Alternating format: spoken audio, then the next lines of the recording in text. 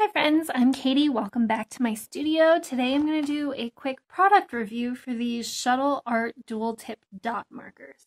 So you've probably seen the brand name version of these a lot. The Zig Clean Color Dot markers are really popular.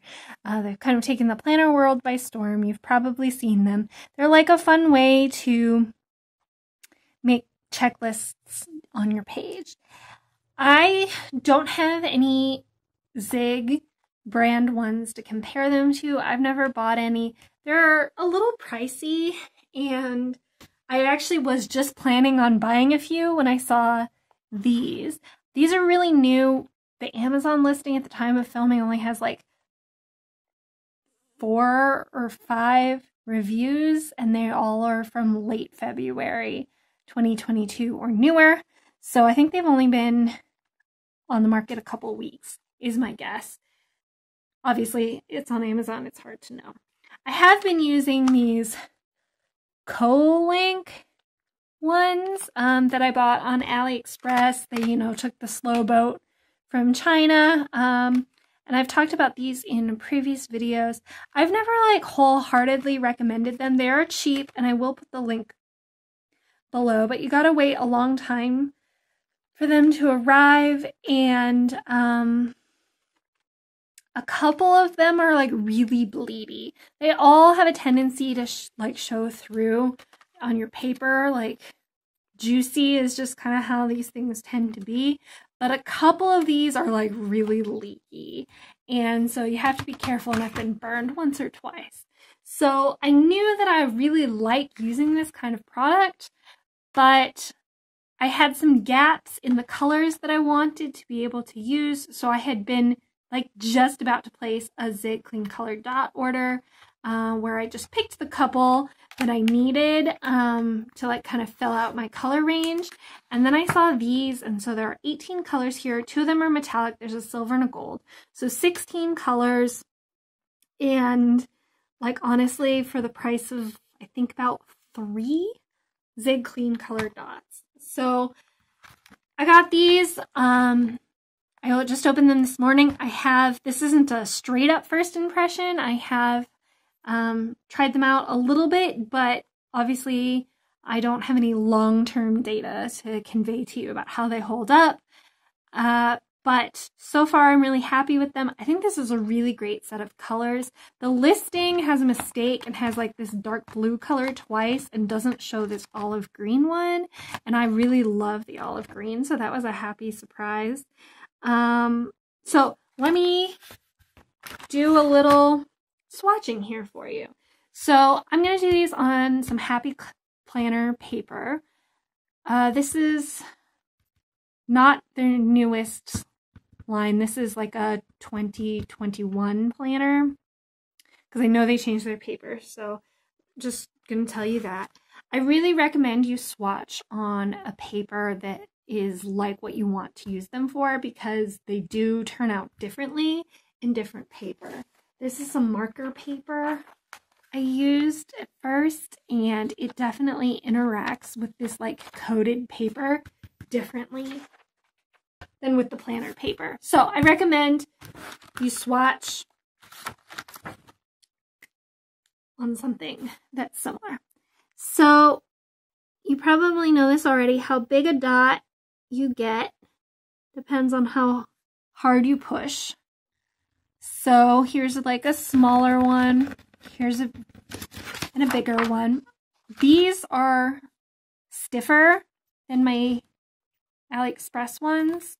They don't make, I have to push a little harder, which I don't mind. That means it's easier to get smaller dots. So I don't mind that at all, but that is a thing I need to adjust to.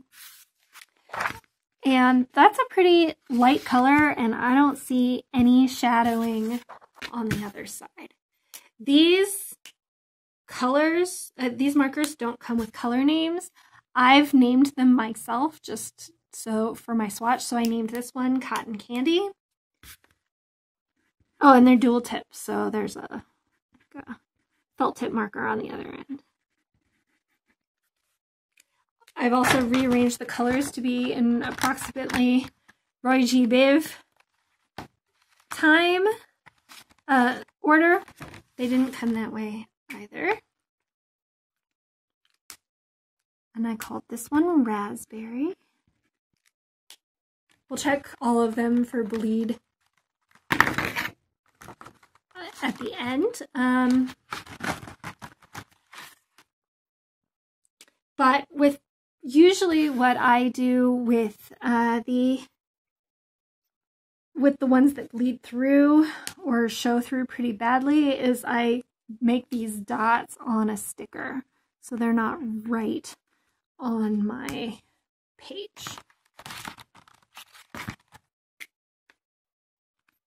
And I'm doing 3 dots, a light, a slightly harder, and like a harder and linger. It doesn't really change the size of the dot, but it might affect bleed through. So we will look at all of that at the end.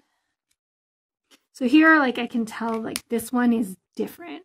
And this is probably something that is based on, you know, the price and the quality control, but like you can see how much softer the dots, like the nib is, and how much bigger the dots with the same amount of pressure are. So that's just a thing to know. I don't think it really bothers me, but I would want to stay on top of that.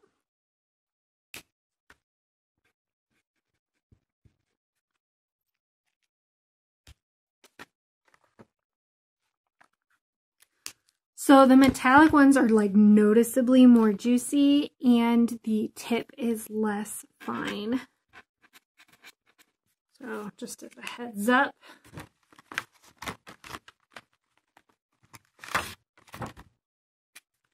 Okay, so there are all of the swatches. Let's look and see what's happening on the back of the page. So there's some bleeding on the like press and hold. That's not surprising. There's like a little bit of almost bleeding in some of the like bigger, more pressure dots, like fast but more pressure dots. And actually the really like light touch ones is pretty much nothing for any of them. So you could always put these on a sticker and then, you know, you'd have the extra layer of paper underneath it. I think you could do the little dots without a problem. And honestly, even the medium dots are not too bad. I wouldn't like press and hold, but like probably you shouldn't do that. I tend to be pretty light-handed, so also take that for what it's worth. This is the value in swatching. But I think this is a great color range. The value is really good. As I said, I can't speak to the long-term quality of these, but I'm really pleased with how they have started. I have noticed the color changes a little as they dry. So just be on guard for that. Again, that's the value in having a swatch. But I feel like this sun color gets a little orangier as time goes on. But I think it's a great color range. I think you could buy this set and pretty much have everything you want. But if you wanted more like pastels, the Zig Clean Color does have like a mild or like specifically a pastel one that I think could fit in here really well. That's what these for me also do. They're a little lighter, a little milder. And I'll have those links below, but I think these are a great option. I believe I'll put the link below, and you know, Amazon prices kind of fluctuate, but they were somewhere around $12 for all 18. And I just think it's a great option if you're looking to do these. I